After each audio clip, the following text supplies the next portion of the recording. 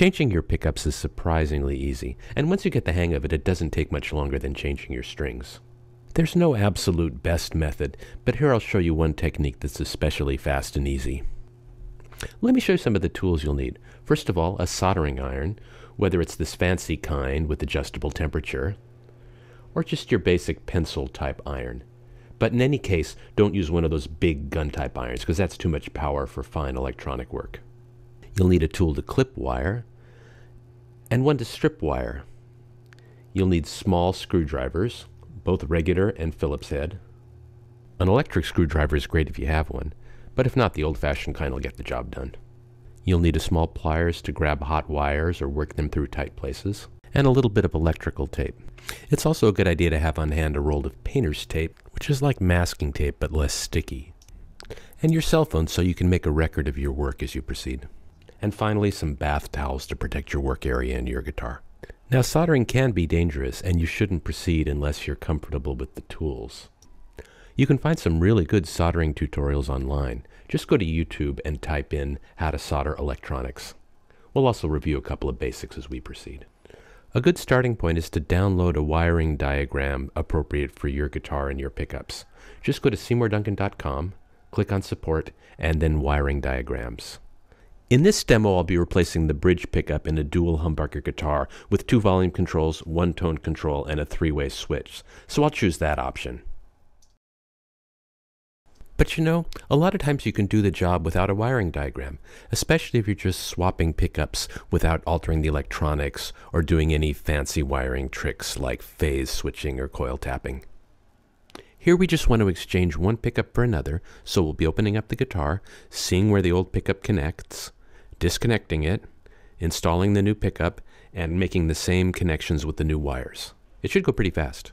Now, before we start soldering, a few words about the 2 types of pickup connections you're likely to encounter.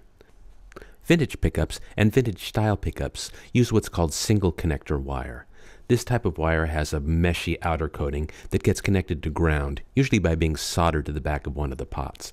There's also an inner wire, usually inside a layer of black insulation, that carries the hot connection. And it usually connects to one of the lugs of your volume pots. The pickup we're removing is this type. By the way, they call it hot just because it carries the signal from the pickups, but it doesn't get physically hot unless you heat it with the soldering iron, and it will never shock you, so don't worry about that. The other type of wire is called 4-connector, and it's more common in modern pickups. It's not necessarily any harder to work with, it's just different. It looks like a single black wire, but when you strip it back, you see that it actually contains 5 wires inside. Black, white, red, and green, and a bare, unshielded one. There's also this foil wrap that you don't use. You can just snip that away. The pickup we'll be installing has this type of connections. The extra wires, by the way, are for doing things like coil taps and phase switching, which we won't be doing in this tutorial. We'll just be connecting it the same way the single connector pickup was connected. Now, one important thing. These color codes are not universal. In this demo, we'll be working with Seymour Duncan pickups and their unique color codes. If you're using this lesson to install pickups from another manufacturer, it'll still be either single connector or 4-connector, but the color code may be different, so definitely check the manufacturer's website for the codes before you proceed. Now, assuming you are working with a Seymour Duncan pickup, the color codes work like this. The black wire carries the hot signal from your pickups, and it'll get connected to one of the pot lugs. The green and bare wires are the ground signal, and they're going to get soldered to the back of one of the pots. And the red and white wires are used for advanced wiring like phase switching and coil tapping, and we won't be using them. We'll be braiding them together and taping them off. Now, while we're on the subject, let's go ahead and prep the wires for the pickup we're going to be installing. I'm stripping away the outer shielding with my wire stripper, and I can see that there's 5 different wires in there. 4 of them are shielded. And I'm going to use the wire stripper to strip away the shielding from those 4. The red one. Black one.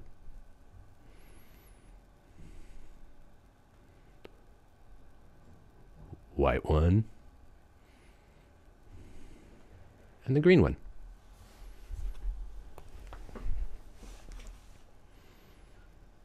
Now I'm going to braid together the white and red wires.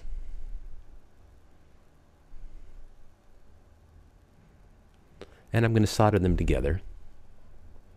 Just as a reminder, when you're soldering, you generally don't touch the solder directly to the iron.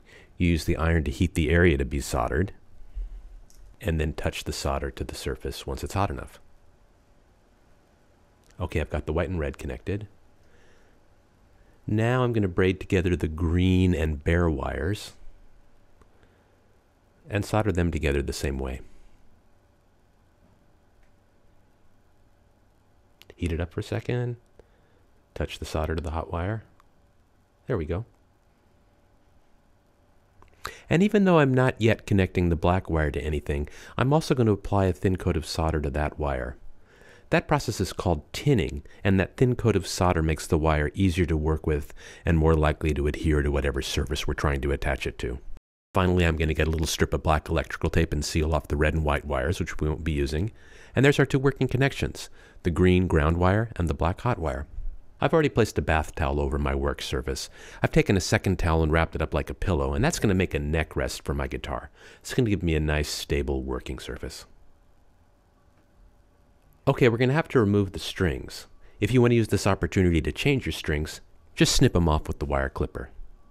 If you want to reuse your strings, work them free from the tuning posts. If you have a Les Paul type guitar, be prepared for the fact that the bridge and the tailpiece may be attached by nothing more than the pressure of the strings. So grab them and put them somewhere safe so they don't scratch your guitar. Turn your guitar over and use your screwdriver to remove the control cavity cover. Keep on hand a little dish to stow all the little parts, or just use the little plastic box your pickups came in. There are 6 screws on the pickup mounting ring. For now, let's remove the 4 Phillips head screws in the corner. These are the ones that secure the mounting ring to the body. Gently work it loose from the body, and then turn the guitar over so you can look into the control cavity. If you haven't already done so, now is a great time to snap a picture of the before electronics. Now gently tug the pickup to identify its wire. Okay, now I can see that the hot wire is connected to one of the lugs of this middle volume pot, the bridge volume pot, and its outer mesh is soldered to the back of the pot. I'll unsolder the hot connection by touching the soldering iron to the lug. Here I'm able to work it free just using the tip of the iron, but in general it's a good idea to grip the wire with a little pliers so you don't burn yourself. It might take a little longer to melt the solder on the back of the pot, especially if you don't have a fancy soldering iron with adjustable temperature. Just be patient. You may have to hold the iron there for 30 seconds or so before it comes loose.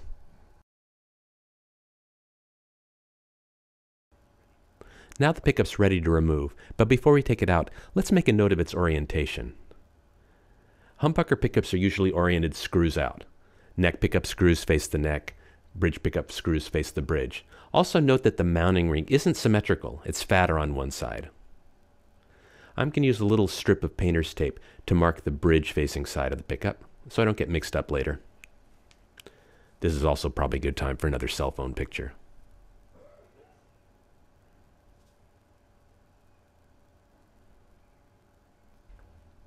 New pickups generally come with screws and springs, but not new mounting rings. So in most cases, you'll want to remove the pickup from the old mounting ring and replace it with the new one. Check out the assembly. Here's the pickup with its brackets. There's the plastic mounting ring and 2 long screws inside springs. Now this can be one of the trickier parts of changing pickups, especially the first time, namely removing the springs and screws without having the springs go flying across the room. Cup the whole assembly in your hand and work the remaining 2 screws loose with a regular head screwdriver. Now, use your fingertips to compress the spring, exposing the bare end of the screw. Position the new pickup's bracket over the screw and hold it in place. And then screw it in. The exact amount you screw it in doesn't really matter. We'll be adjusting it later. Just enough to hold everything together for now. Now this sort of pickup with no cover displays both the slugs and the screws. But like we said before, the screws will face towards the bridge. So make sure that the screws are oriented towards the bridge side of the pickup mounting ring. Now install the screw on the other side of the bracket.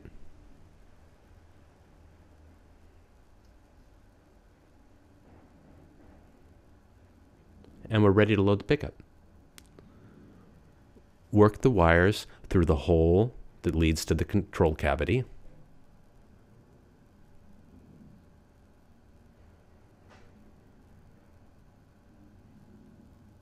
and position the pickup, triple checking the orientation of the screws. Turn it over, pull the wire through.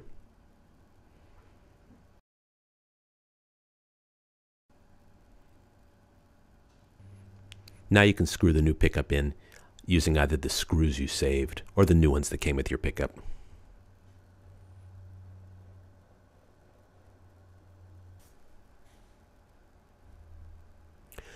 Now we're going to work the tinned tip of that black wire through the lug of the volume pot. Heat the lug with the tip of the soldering iron. Thread the black wire through it, making sure it's not touching any other connections. Let it set for a second. And now all we have to do is connect the ground wire to the back of the pot. Again, be patient here. It may take a while to get it up to adequate heat. Now, as you can tell from looking at this guitar, I've done a lot of pickup changes in here, and it's kind of a mess. But I've got this little blob of solder left from my previous installs, and I'm just going to melt that till it's a nice runny pool, and then put the wire in. Now, I suggest you don't follow my dumbass example here, and use pliers to hold the wire instead of your bare fingers. There, it looks nice and runny. Press it into place. Let it set for a sec.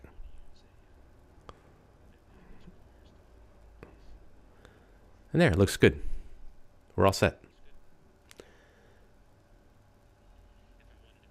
If I wanted to be a little bit neater, I could have trimmed this wire shorter. Sometimes I leave a little bit of extra wire because I might want to reuse the pickup on another guitar where it needs a little bit more wire run. You can always just tie everything off with a little cable tie to keep it neat. Having a few extra inches in the wire has no sonic consequences whatsoever. And just to be super clear, here's an annotated picture of what we just did. Black wire to the lug, ground wire to the back of the pot, red and white taped off. And now it's time to check the connection. I'm going to plug in the guitar.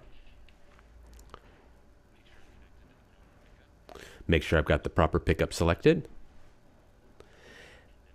I'm going to very lightly tap the pull pieces with the screwdriver and verify that I'm getting sound out of them. While I'm at it, I'm going to lower the bridge volume pot, make sure it's working correctly. There we go. That's what we want to hear. If everything's working as expected, restring and adjust the pickup height. Here's one good technique. Press your string down at the highest fret and raise the pull pieces till they almost but don't quite touch the string.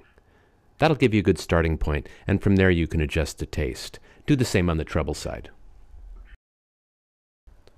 Now, if you don't hear a sound when you tack the pickup, you need to recheck the connection of that hot black wire. If you do hear a sound, but with more buzzing than you're used to, then you probably have a problem with your ground wire connection. Now, if you're stuck at this point, remember, help is waiting. During West Coast business hours, you can call Seymour Duncan Tech Support. The product experts are smart, patient, cool, and eager to help you. You can also get info 24/7 on the Seymour Duncan Users Forum. Just go to seymourduncan.com and click Forum. Don't be shy about asking beginners questions. Everybody here was a beginner at some point, and they're very eager to help. Well, I hope you found these instructions helpful, and I hope you enjoy your new pickup.